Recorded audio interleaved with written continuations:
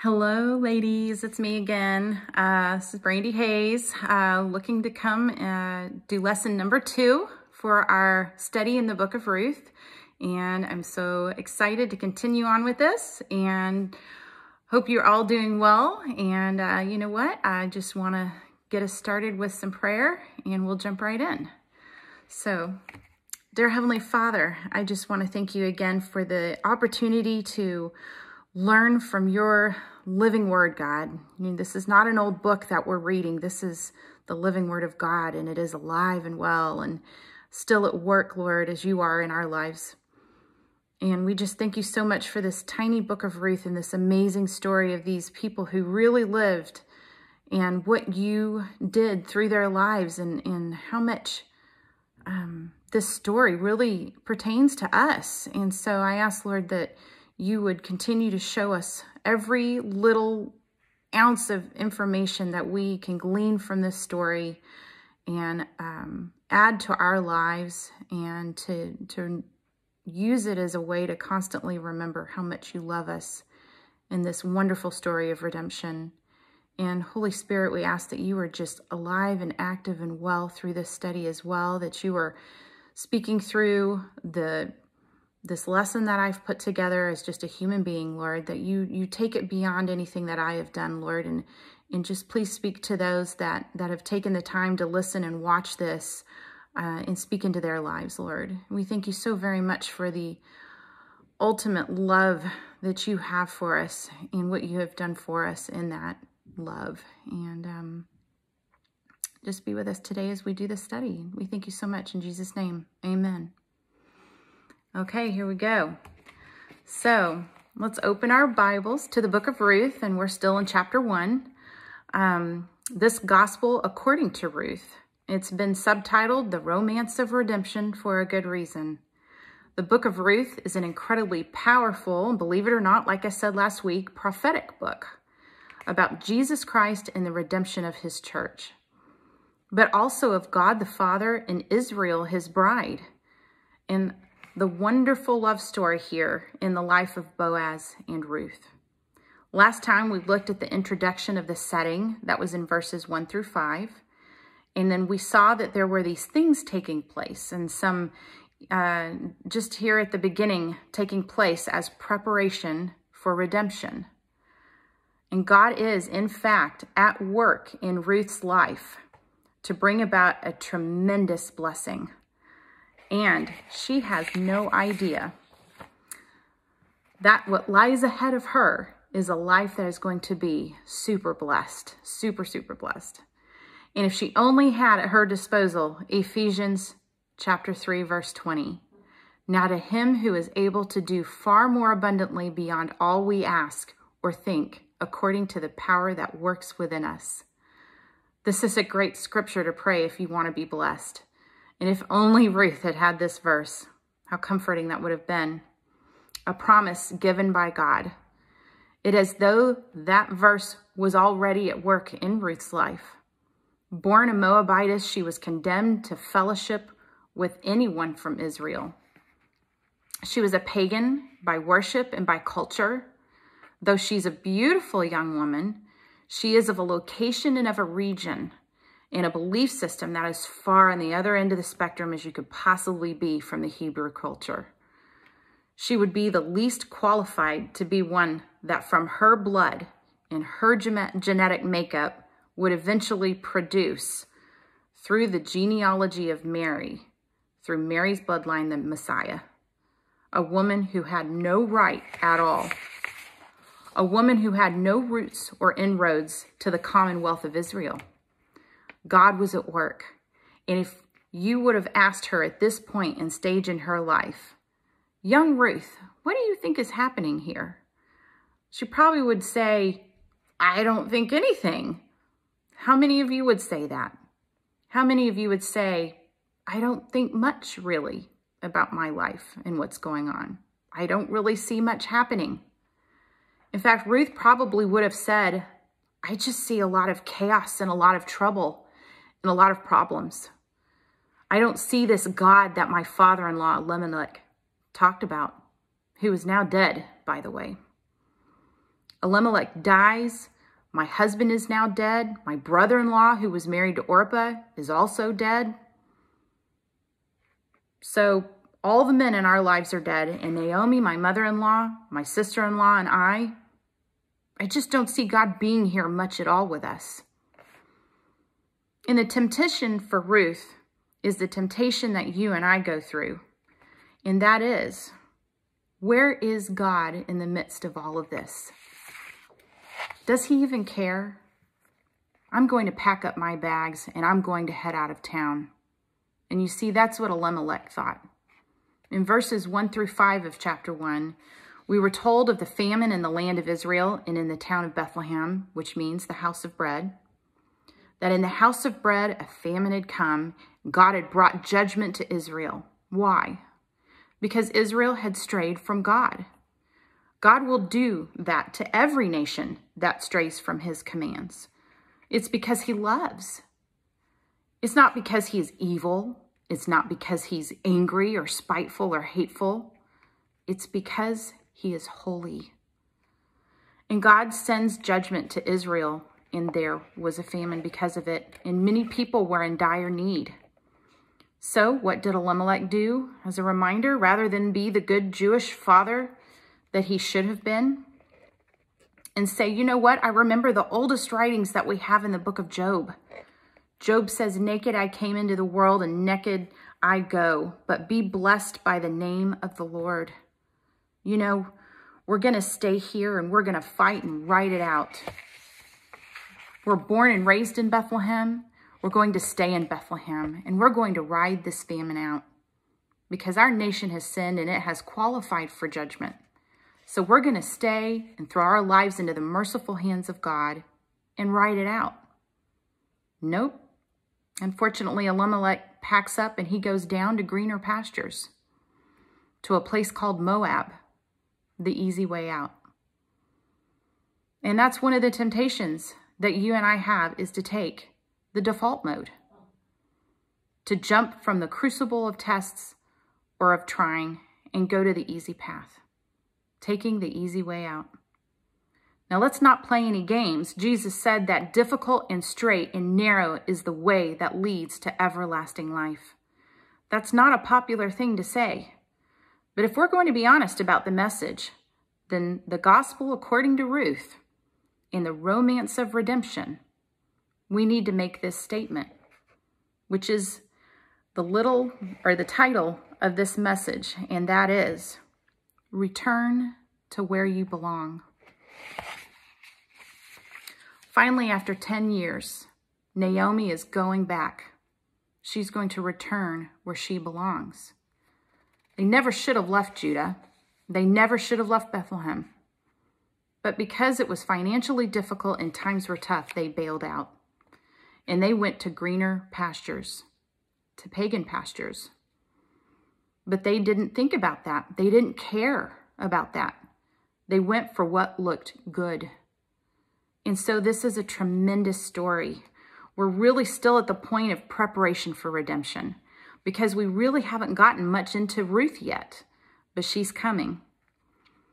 We'll end out the study today just at the part where she gets into the story big time. So let's look again at chapter 1 now, and let's read verses 6 through 15. Then she arose with her daughters-in-law, that she might return from the land of Moab. For she had heard in the land of Moab that the Lord had visited his people in giving them food. So she departed from the place where she was, and her 2 daughters-in-law with her. And they went on the way to return to the land of Judah. And Naomi said to her 2 daughters-in-law, go, return each of you to her mother's house. May the Lord deal kindly with you as you have dealt with the dead and with me. May the Lord grant that you may find rest, each in the house of her husband. Then she kissed them, and they lifted up their voices and wept, and they said to her, no, but we will surely return with you to your people. But Naomi said, return, my daughters. Why should you go with me? Have I yet sons in my womb that they may be your husbands? Return, my daughters. Go, for I am too old to have a husband. If I said I have hope, if I should even have a husband tonight and also bear sons, would you therefore wait until they were grown? Would you therefore refrain from marrying? No, my daughters, for it is harder for me than for you, for the hand of the Lord has gone forth against me. And they lifted up their voices and wept again. And Orpah kissed her mother-in-law, but Ruth clung to her. Then she said, Behold, your sister-in-law has gone back to her people and her gods. Return after your sister-in-law. And I want to keep on reading, but I'm not gonna. That's for next week. Ruth will have this amazing moment, and it's one of the most cherished portions of the Bible. It's one of the dearest readings that a Hebrew family or a Jew could read, and what's announced by Ruth next week. It's an amazing thing because she's a Moabitess, as we've mentioned. And through her came, if you're Jewish, one of the greatest prophets of all. Now, if you're a Christian, through Ruth came not only one of the greatest prophets, the greatest prophet.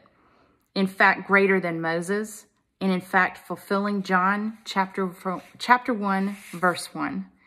In the beginning was the Word, and the Word was with God, and the Word was God. And also verse 14 from chapter 1. And the Word became flesh and dwelt among us. And we saw his glory, glory as the only begotten from the Father, full of grace and truth. Wow, isn't that amazing? And if you would ask Ruth, hey, Ruth, you got a clue what's going on? She'd say, I don't have a single clue at all. And many times we feel the same way. We try to figure everything out. We try to be so analytical about everything. We get in our heads. But God is in control. He is master of everything. And I know you may have your argument, issue, blunder, whatever it is, but God says, bring it to me. If you've got a mind that can think, I'll give you the answer. If you want to hear the answer, God says, I'll give it to you. But if you want to be stubborn and rebellious and illogical, God is just going to fold his arms, and hopefully the world will deal its cards to you and on you to bring you to the point where you decide, I think I'll try God now. We all meet people who have no understanding that there is a purpose to their life, but there is a purpose. And if you would have asked these women in Ruth at this moment, if they understood what was going on, they wouldn't have been able to tell you. God was very much at work. What's going on in your life? God's at work. So the title of the message is Return to Where You Belong. And maybe you as a Christian, you've erred in that place. You've walked away. Maybe you've slowly slipped away from that place once where you were with Jesus. Can you remember a time with Jesus where you were fired up in love with him? That there was a time when you had passion for him and you would lay at his feet. And you would say, Lord, here I am, send me. Send me a work today. Send me to the children, a neighbor, whoever, Lord, I am ready. Here I am, send me. Was there ever a time in your life where you could step back and say that I spent more time with Jesus than fill in the blank? Or I was used by Jesus then, or Jesus was the beat of my heart. Now, the natural argument for you and I is to say, well, now I'm older. I have a family and these things are no longer that top priority in my life. And this honestly is why I used to help with the youth groups for many years of my life in ministry, because I always felt like it was so important to let young people know when you have the extra time in life, when you're not married and you don't have kids and you don't have the full-time job, that is the time to just grow your roots in God and the Word. Because when you get out into the world and the problems of adult life come and you do get married and that can be great and wonderful, but as we all know who are married, that brings extra things into life, and that can bring extra problems and stuff that we're not used to. And you start adding kids to the mix, it just gets that much harder. How much better it is to have already grown your roots so deep in the Word and in the Lord that you can weather those storms and you can stay strong and faithful to God. So You may be that person who has gotten to that point in your life where you're saying, I have so many extra things in my life. God is sadly just really not that top priority anymore. Yeah, I know I'm going to heaven. I think I'm going to heaven for sure, and that's probably true. But God wants you to have that passion again. And you can have a passion for him, or you can, or let me reword that. And can you have a passion for him, but not be walking with him? Naomi was a good Jewish woman. And if you would ask her if she believed in the God of heaven, she would have said, absolutely. But she was living in a pagan foreign land. But she's going to be called to return to where she belongs. And what we need to ask ourselves as Christians is our relation with him so sleepy and so dead that it really doesn't matter? You know, if we miss church for a month, does it really make a difference in our lives? If we stopped Bible reading, would it really matter? It matters. And you know that. And so the first thing we want to see in going back to where we belong is the example of repentance that comes from Naomi. If you're a note taker, mark that one down. Before we can return to where we belong, we must repent. Now, a gentleman by the name of George Barnett took a poll, and in that poll, it indicated that the word repent, this is so awful, is the least liked word heard in churches. You know what the top 4 least liked words in churches were? So number 1, repent, sin, hell, and money. Well, isn't it interesting that the first one, that first word, the very first one that is the most hated by congregations to hear about is repent. Repent is literally the first part of the gospel of Jesus Christ. Repent. Ask for Jesus to forgive you of your sins and believe in the Lord Jesus Christ, and you will be saved. 2 Corinthians 7:10 says, "For the sorrow that is according to the will of God produces a repentance without regret, leading to salvation." Repentance is huge. The first part or first word in the gospel isn't about sin or hell or money. It's repent. And you're not going to read about repentance in this story because it's in the heart of Naomi. Look what it says in verse 6. Then she arose with her daughters-in-law that she might return. Return from where? From the land of Moab. The beautiful, well-watered lawns of Moab. They had left Bethlehem 10 years ago to go hang out in this Palm Springs in the desert. For she had heard, and listen, it came to her ears. She heard rumors. Someone was talking in the marketplace. Guess what, you guys? The God of Israel has visited his people. His blessing is poured out in the land of Israel. She heard about it. That's the grace of God. Of course, I'm just making that up. I mean, it's a creation of my imagination, but somehow she heard. Wherever she went, whatever day that was, she heard that there was an outpouring of one of the gods, or the God, that the Hebrews believed in back up there in Judah. Yeah, there's a blessing going on in Bethlehem. I'm from Bethlehem. I moved from Bethlehem 10 years ago to here. I mean, it's nice here in Moab. It's comfortable. It's very affluent. But when I got here, I eventually lost my husband and my sons. They all died. And God is pouring out his spirit in Bethlehem? She turns to Ruth and Orpah and says, "Sweethearts, you know what? Listen, stay here with your moms. Go back to the homes of your moms and dads. I'm going back to Bethlehem. I'm going back to where I belong. Gals, you're Moabites. You wouldn't be received well in my land anyway. It's a cultural thing, and Moses warned us about it. And in fact, my first husband, or my only husband, Elimelech, disobeyed God by bringing us here in the first place. But don't cry, none of that. You just go on your own way now, girls. You're young. Perhaps you can find a new husband and rest in their arms and their homes. I'm going back to Bethlehem where I belong." You see, this woman was a Jew and promises had been given to her. Following her husband, who made an ungodly decision, Elimelech led her away with those boys. And you pick up any Jewish scholar or any Jewish commentary and turn to this passage in Scripture, and they will tell you, according to Jewish history and tradition, what they believed was that God judged Elimelech by removing the life from his 2 sons for disobedience. And you might say that sounds like a mean thing. What an awful thing. It's not a mean thing at all when God is trying to get your attention, because eternity is at stake. We get caught up in so many things that everything just lives past the tip of our nose. But there's more than that. There's much more than that. We so much live for the instantaneous, the now thing, the right now. If we can't have it now, we don't want it at all. You ever been to that place? It's like this story I heard of this Christian man, and he kind of thought a lot of himself, you know, he was a big deal.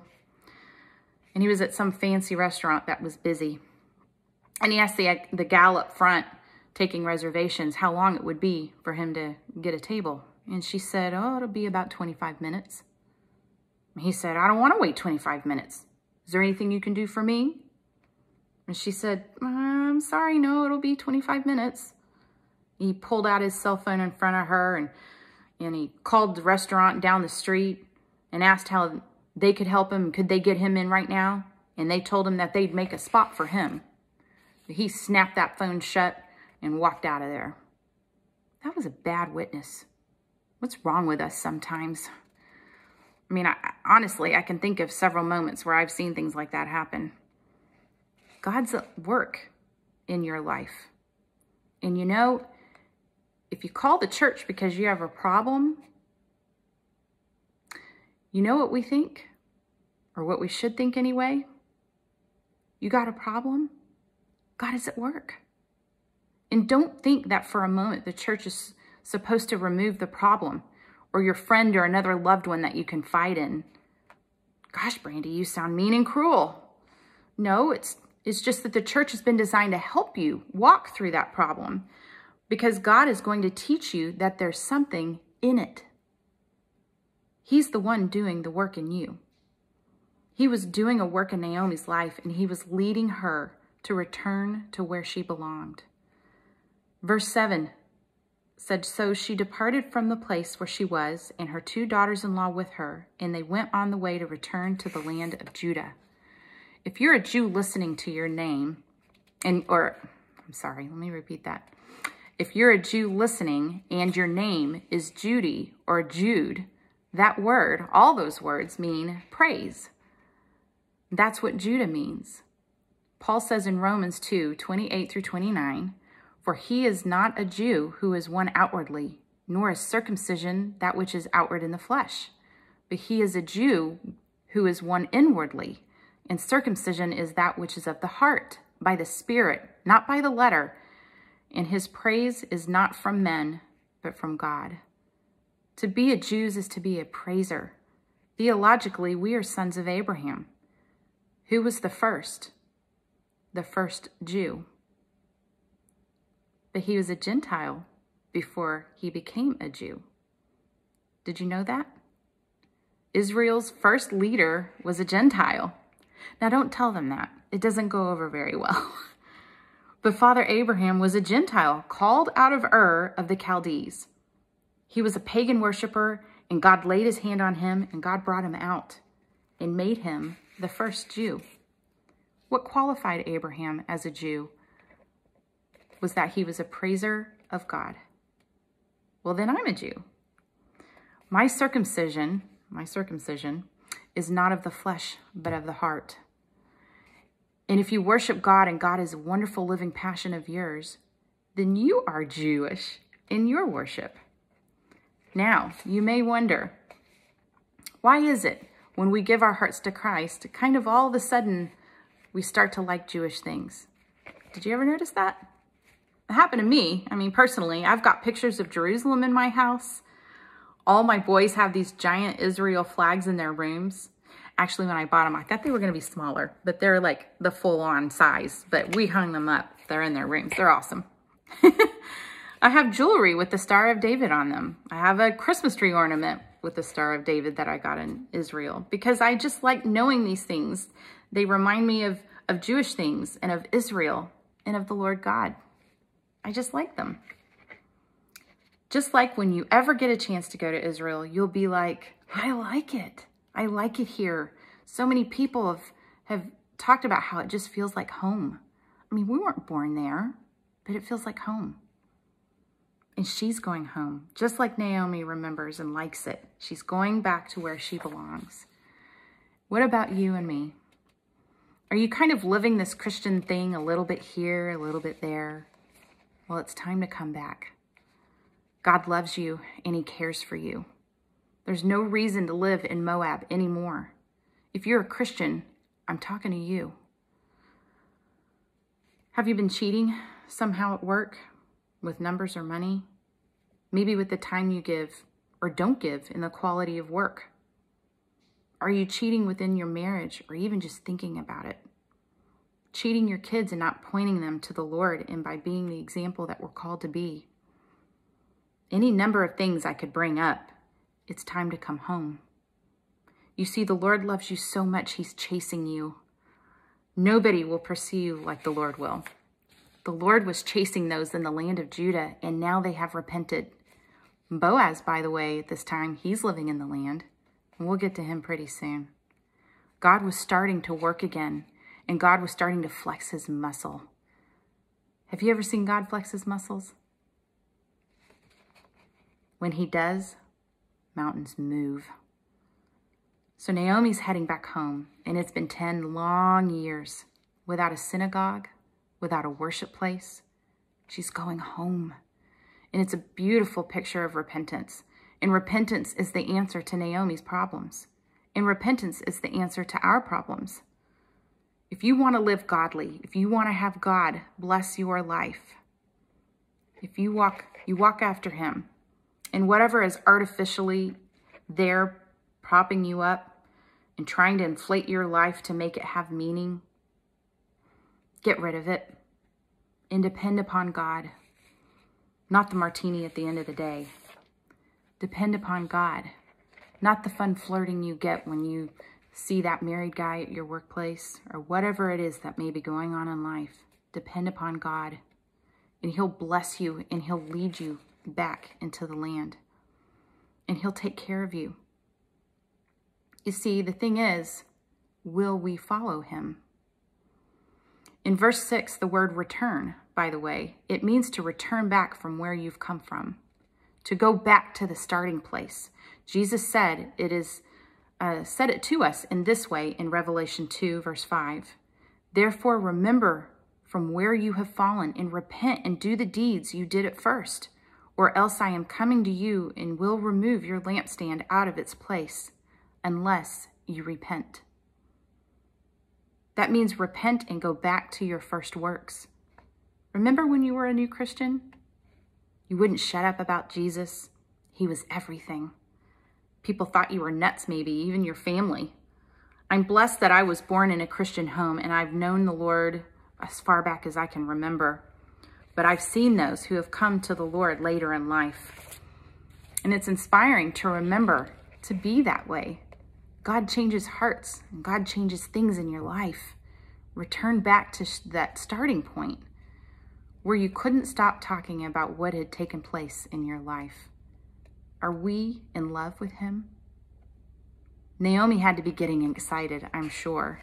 And the situation was so tough that it brought her to the point of the decision to go back home. And listen carefully, you might say, well, that's not much of a decision. She heard that there was a blessing in Bethlehem, so she's just going to go back up to Bethlehem. Whoop-de-doo.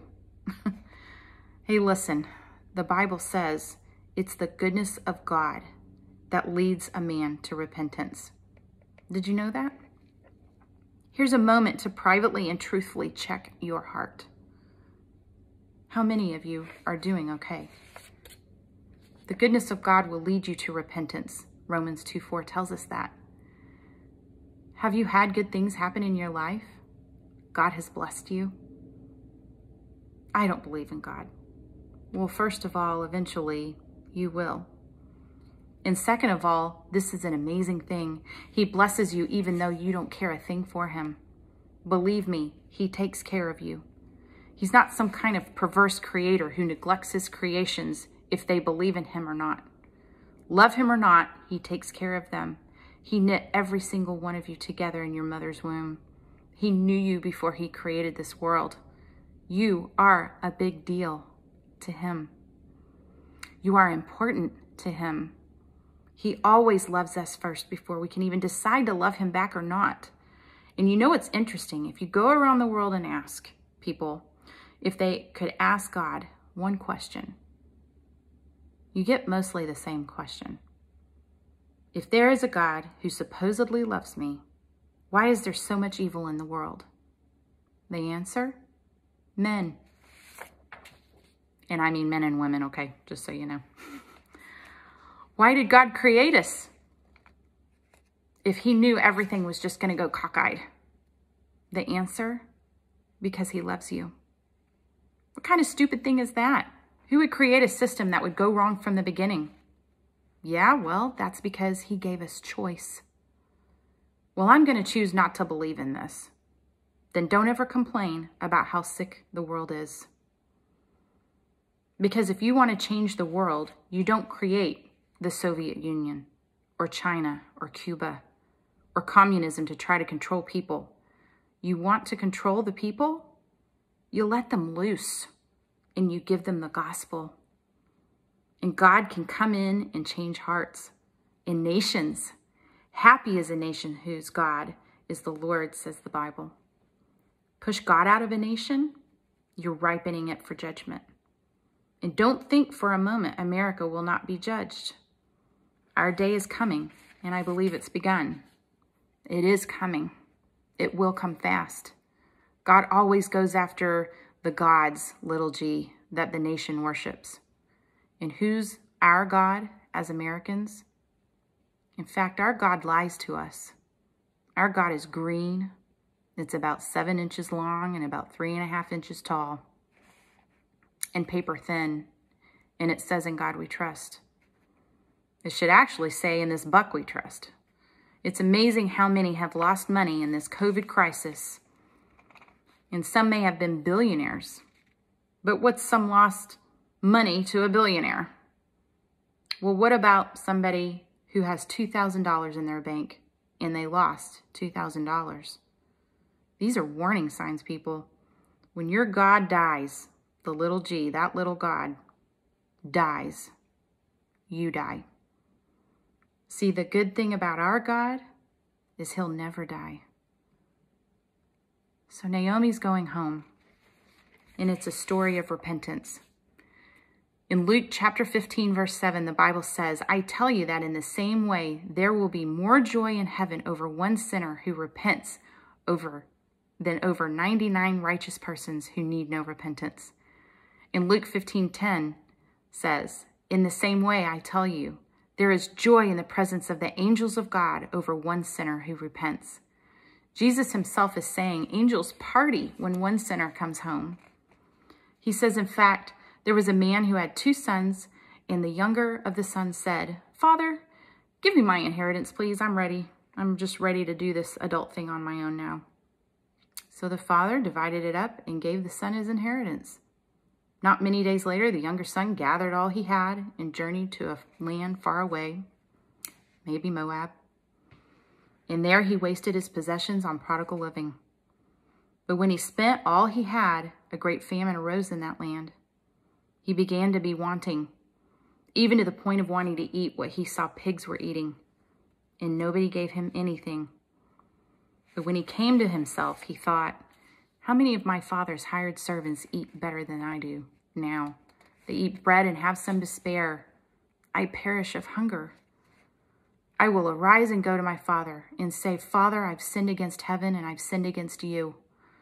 And I'm no longer worthy to be called your son. Make me a servant like those that you have. So he arose and went back home to his father's house.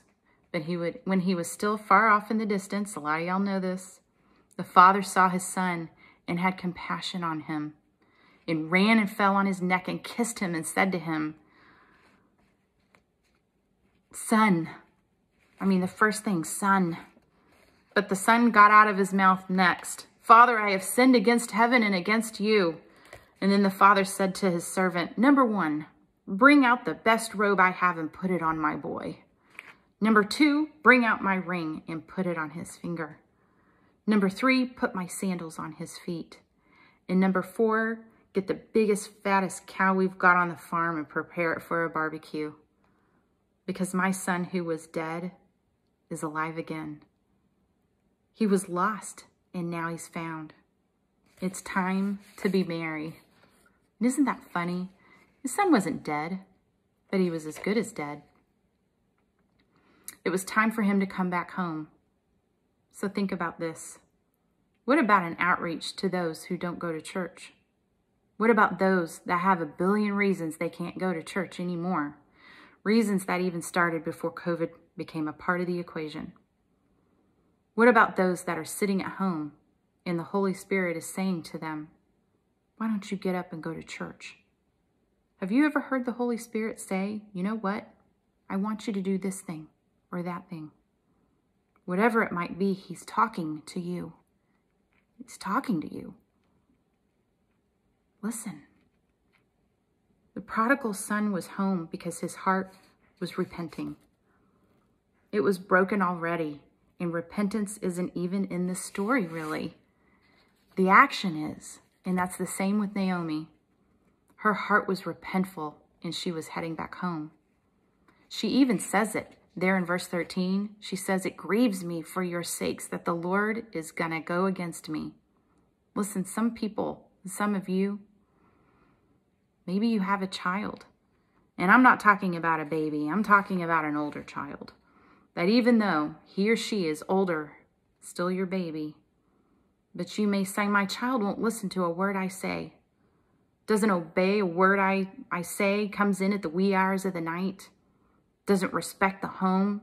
Sets a bad example for the younger siblings. I don't know what to do about it. Won't take care of their responsibilities or worse.